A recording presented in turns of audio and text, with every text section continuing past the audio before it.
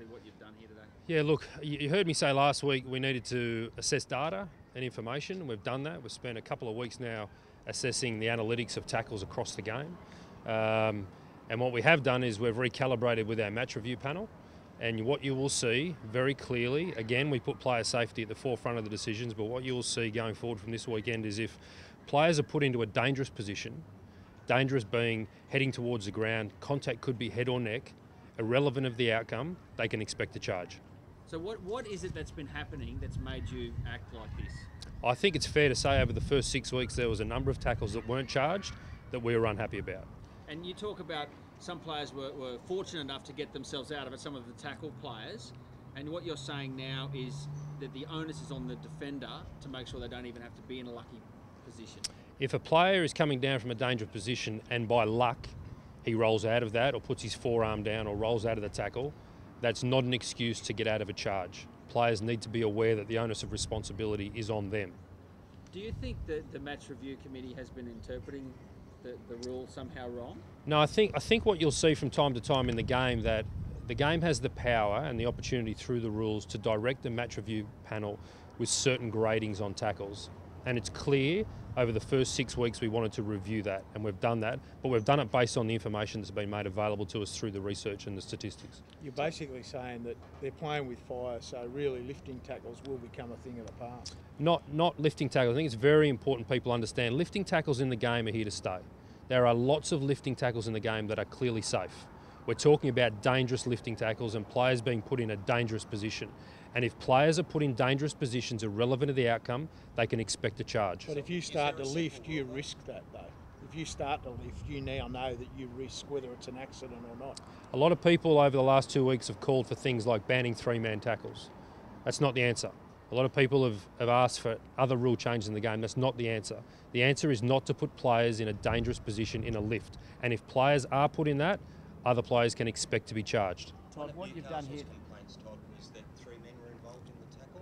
So if that happens in the future, will the 2 players up top also be charged? They can be under the rules. If they have been part of a lifting tackle and they've contributed to put that player into the dangerous position, they can be charged too. So who makes that determination? It doesn't seem to be clear. Is it clear that all 3 players will be charged if they're involved in the tackle? It depends who's doing the lifting, and it depends again on the amount of lifting that's being applied. But again, I'll say the same thing. If a player, a tackler, puts a player into a position that's dangerous, and dangerous being above the horizontal or heading toward the ground where his head or neck could hit the ground, and it's possible, and if the player gets out of that through good luck, doesn't stop us charging that player. In that tackle by Jordan McLean, he was the one that put Alex McKinnon in a dangerous position. The 2, Jesse Collins and his brother, they weren't involved in that, so still they can be charged? Again, it will depend on tackle by tackle. I don't want to talk about individual tackles, but what I will say, if there's a dangerous position applied to a player that all 3 or all 2 in that tackle have contributed to, they can be charged. One of the problems the clubs have, though, mate, is clarity and consistency. How do you have that if there's no consistency? And that's the message today, is there is clarity and there will be consistency going forward, because what I'm saying to you is that if a player is placed in a dangerous position and he's heading towards the ground with his head or neck and he could touch the ground with that and he's dangerous, players can expect to be charged. I can't be clearer, I can't provide any more clarity on it than that. Do pass grading go out the window? So what used to be a 2 might be a 3, or is it going to work like that? Well, what you'll see is the threshold has been clearly lowered, and you will see more charges applied for players lifted into a dangerous position. It is not an excuse for a player to roll out of it or to put his arm down. That's not an excuse not to be charged, and the match review panel have been clearly outlined on the expectations from the game. So you talk about, a dangerous position being above horizontal. Are you talking about above horizontal? That's one of the key indicators, is when a player is tipped beyond the horizontal, being that his head or his neck is below his hips and he's heading towards the ground, he's in a dangerous position. And if that constitutes a charge, then so be it. We've got to make sure that our players understand that putting other players in the position of dangerous tackles is not on. And we've got to put player safety at the forefront of our decisions. I've said this consistently, and I've said that we'll continue to make decisions in the best interest of the game on behalf of the players, and this is exactly what we're doing today. Wouldn't it be better for players just not to be lifted, one leg off the ground, Todd? It doesn't work that way. When you look at the data and you look at the analytics, there are a lot of good quality rugby league tackles that include lifting. That's been in the game for 100 plus years, and it will continue. What I'm saying to you is players, when they lift, need to understand not to put players in dangerous positions. You can make a good lifting tackle without it being dangerous. But good lifts also go wrong too. So now you're playing with fire. The onus of responsibility is on the tackler. And if they put players in a dangerous spot, they'll be charged. Was there any individual case where you felt this isn't right, that the rules have to be changed? There's a number of individual cases over the first 6 rounds that we were not happy with the outcome. And that's why we've made this decision today. So did the NRL make a mistake by only charging Jordan McLean in that tackle? I'm not going to talk about individual tackles of specific games. What I'm going to say to you is over the first 6 rounds of the NRL season this year, we were not happy, the game was not happy that there was certain tackles that weren't charged. And we've changed the threshold for the match review committee in order for them to discharge their duties. Is this an admission there's been a lack of consistency? It's not an admission of lack of consistency. I think what you'll see is the match review panel will make decisions according to the directions they are given. And we have realigned their directions moving forward from this weekend. I think it's important people understand that. Is there any problem? The rule hasn't changed that, but the rule was the problem with the match review committee. It was they had to look like they were going to hit head first to be charged. That's one paragraph in the rule. There are various other parts of the directions that can be applied to the match review panel.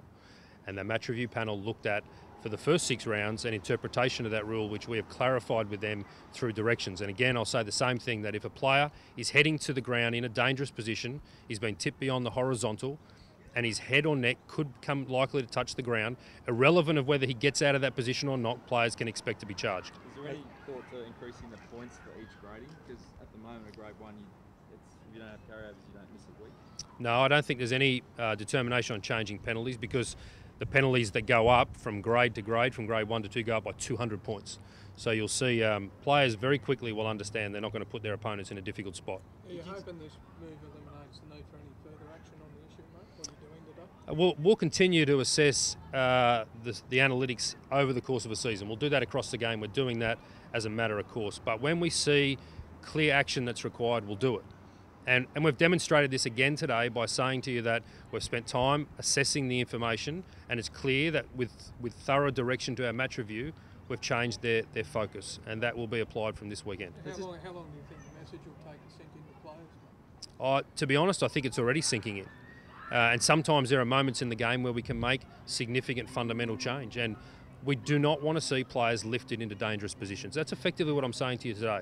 We cannot allow players to be lifted into dangerous spots, and if they do, there'll be a charge that goes with it. Does this cover you legally as well? It's got nothing to do with any legal ramifications. It's got to do with what's right for the outcome of the game. Mate, you're reading a couple of your releases. You're not happy with some of the match review decisions. You weren't happy with the referees yesterday not blowing time off. There's a few big dramas. This is rugby league. And I think we need to know that we're not always going to get everything right. We're doing as much as we possibly can to get it right, but it's not easy. Decisions of referees and match officials are in real time. They don't have the ability to think beyond the fact. They have to make decisions, and we want to encourage them to make decisions. How did you respond to the Dragons' call for getting the 2 points?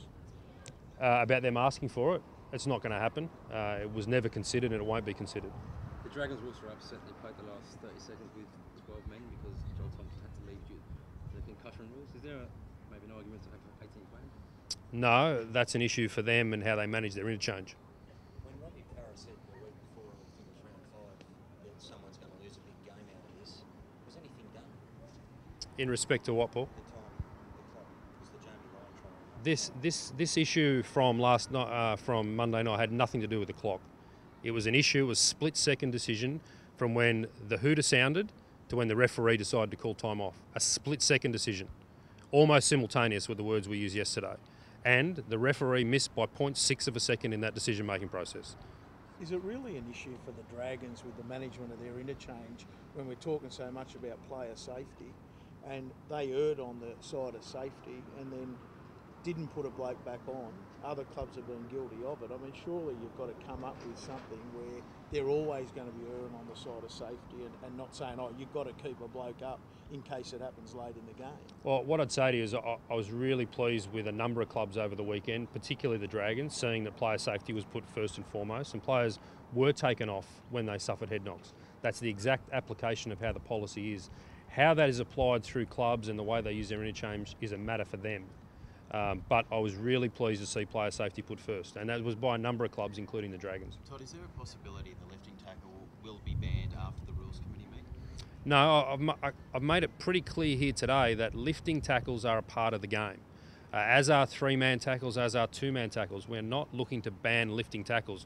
We're looking to ban the tackles that have a dangerous element within them. We're looking to move them out of the game, and we'll do that through application of tough penalties through gradings. Darren Lockyer is on that committee. He's called for lifting tackles to be banned. Do you take? No, he hasn't. I think you really need to be careful with what people are saying. Darren hasn't called for lifting tackles to be banned. And you need to listen really carefully to what people are talking about. And we need to talk in facts, and we need to talk on what's actually evidenced. And that's not by moving lifting tackles out of the game. There are numerous tackles in the game that include a lift that are completely safe. A one-on-one tackle or a two-man tackle that includes some form of lift is quite often not dangerous. And there are hundreds of those tackles that we've assessed over the first 6 rounds that are not dangerous. There is a very small number of lifting tackles that are dangerous, and these are the ones we're targeting. Their hands between the legs are indicators.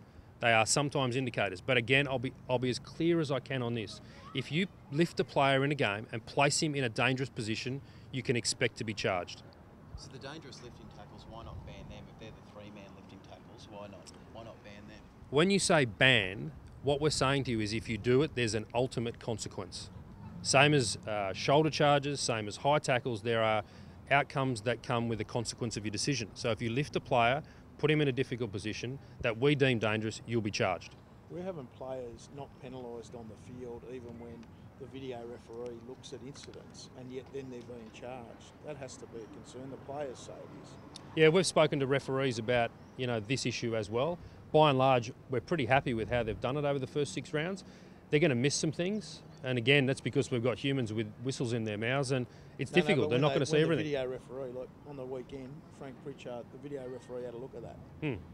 There wasn't even a penalty, and he gets charged. Yeah, and again, we're not perfect. And I'm not standing here today saying we are perfect, but what I am saying is we're working as hard as we possibly can across a range of portfolios to bring consistency to the table. And that's what we're trying to do today on lifting tackles, to provide some level of consistency for our clubs and players to understand, again, you put a player in a dangerous spot, expect a charge. Have you consulted with coaches, players, referees on this issue? Yeah, we speak widely and we consult widely, but again, this decision's based on research and facts and information out of the first 6 rounds, and it was clear to us this decision was the right one. Who took that? I mean, you and who else were involved? Oh, look, there's a range of people that we talk to and pressure test different things with, but the coaches and the clubs have got a memo this afternoon that outlines this in great detail. Still not sure exactly. Say the tackle from Chambers where there was 2 people involved. Is the second person culpable too? Well, he could be. He could be. Every tackle's different. So quite often in the analytics we've provided, I'm not going to talk specifically about an individual tackle. It's not helpful because every single tackle you'll see is different.